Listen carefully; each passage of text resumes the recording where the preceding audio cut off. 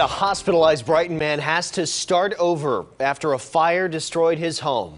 Good evening. Thanks for joining us this Friday night. I'm Jack Royer. We begin this evening with Corey McGinnis live in studio after speaking to neighbors today with their emotions raw and on display, Corey. Yeah, Jack, it was pretty emotional today. According to police, burglars have hit his home several times while he's been fighting for his life in the hospital. And now there's no going back to that house when he gets out after it burned down.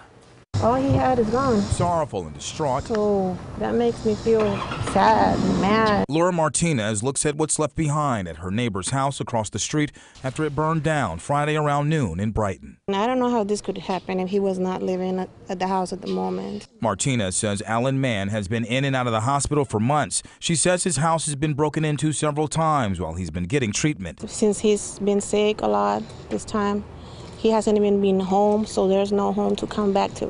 When Brighton and Lipscomb fire crews arrived on the scene, the home was fully engulfed in flames. It got so hot, Martinez's plastic mailbox began to melt.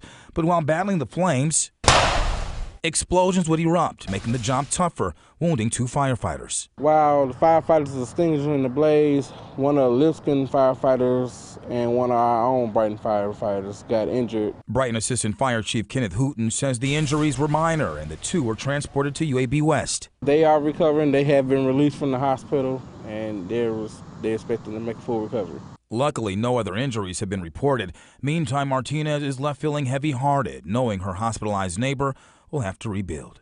There got to be some help for him. It's just bad. Now, Chief Hooten says the Brighton Fire Department plans to help out the man financially. We also learned that the Red Cross has stepped in. The cause of the fire is still under investigation. In the studio tonight, Corey McGinnis, CBS 42 News, local coverage you can count on. Corey, thank you.